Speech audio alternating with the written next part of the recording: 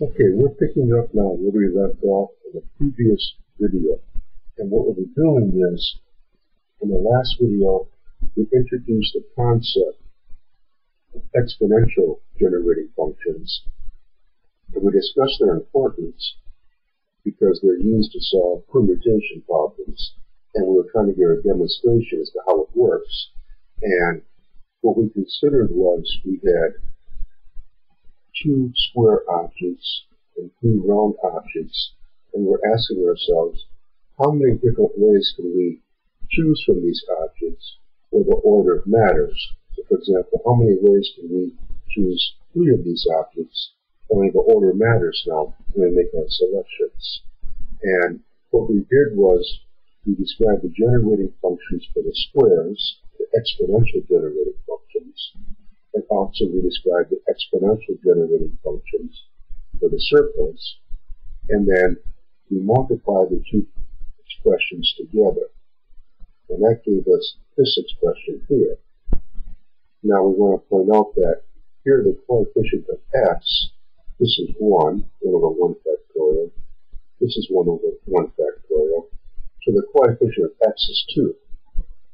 Likewise, for x squared, this is 1/2 plus 1/2, that's 1.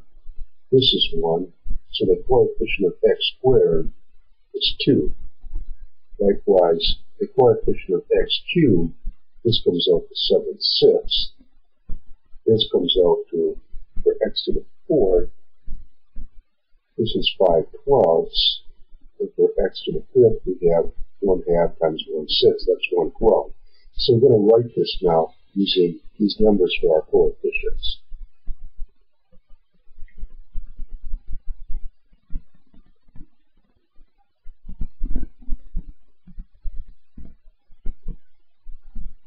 So what we have is, when we multiply these two functions together, we have it equals 1, plus we have 2 times x over 1 factorial plus 2, oops, we don't have a 1 factorial yet. We just have 2 times x plus 2 times x squared, and we get 7/6 times x cubed, and we get 5/12 times x to the 4th, and 1/12 times x to the 5th. So all we've done so far is just, we wrote down what the exponential generating function is for the squares and for the circles, and then we said if we want to consider all the objects together, we multiply the two generating functions together. And that gives us this expression right here. Now, here's why this is important. If we say, well, we have two squares and three circles, how many ways can we select three of the objects?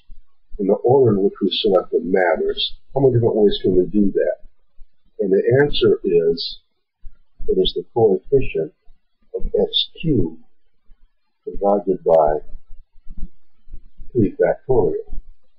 Or if we wanted to know how many ways can we select 4 of these objects when the order matters, the answer is, it is the coefficient of x to the 4th divided by 4 factorial. Well, look at our problem. The way it stands right now is,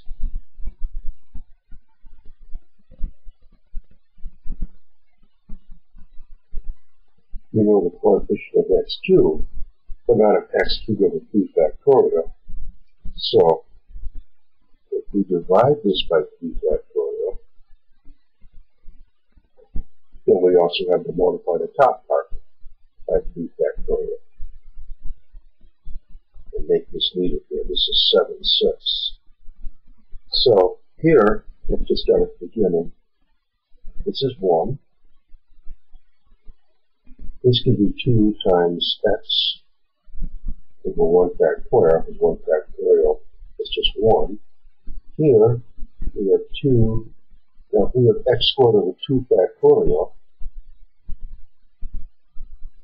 I have to multiply by 2 factorial. Well, 2 factorial is just 2, so this would be plus 4 times x squared divided by 2 factorial. Let's continue along. Here we have x cubed divided by 3 factorial. But here we multiply by 3 factorial, that's 6. 6, these cancel, so this is plus 7 times x cubed over 3 factorial. Now here we have 512 times x to the 4th. We want to know what is the coefficient of x to the 4th divided by 4 factorial. So we multiply this times 4 factorial. That's 24. Divided by 12 is 2, times 5 is 10. So we have plus 10 times x to the 4th divided by 4 factorial. One more to go. We have x to the 5th.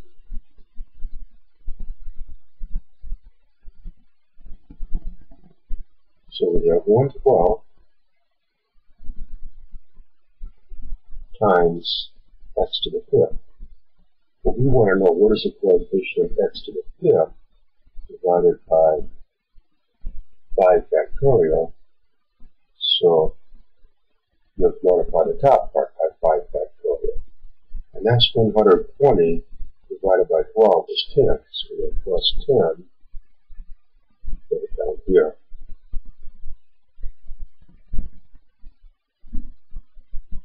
Plus 10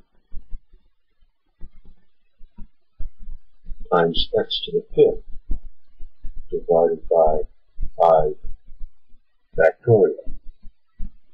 And so what this means then, this tells us that, alright, finally, here we have these 5 objects.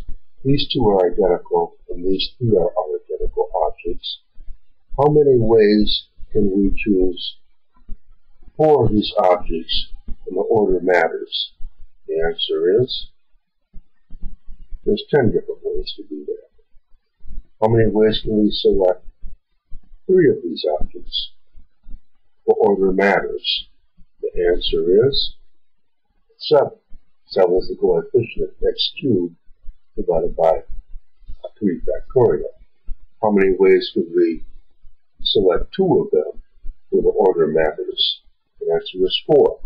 4 is the coefficient of x squared divided by 2 factorial. And in fact, here,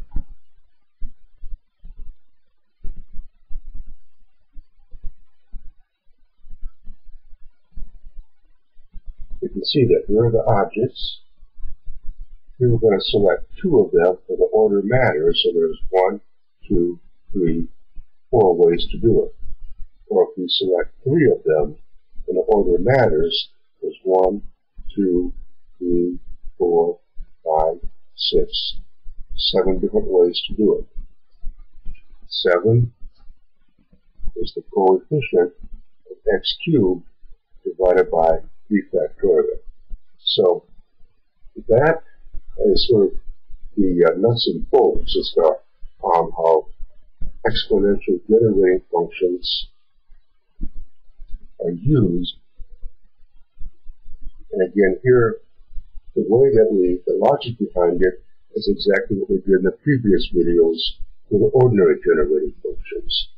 We have 2 objects here. In our selection, we might choose 0 of them, which is x to the 0 of 1. We might select 1 of them, that's x to the 1, or we might select 2 of them, that's x squared. But now, when we're doing our selections, the order matters. It's a permutation problem, so now we have these factorials down here to form exponential generating function. Same logic for the circles. Then, to consider all the objects together, we multiply the two generating functions together. That gave us this expression. We modified it so that we could determine the coefficients of x squared over 2 factorial, x cubed over 3 factorial, x to the 4th over 4 factorial, x to the 5th divided by 5 factorial, and then these coefficients tells us the number of ways that we can commute with these objects here. So that in a nutshell is the idea behind exponential generating functions. Now here the problem is pretty simple actually. It was long and tedious, but it's a simple problem really. What we're going to do in the next video is consider some of the mathematical properties of exponential functions, and then we'll use those properties to solve some more complicated problems. So come back and join us for those videos, and we'll try and solve some more problems.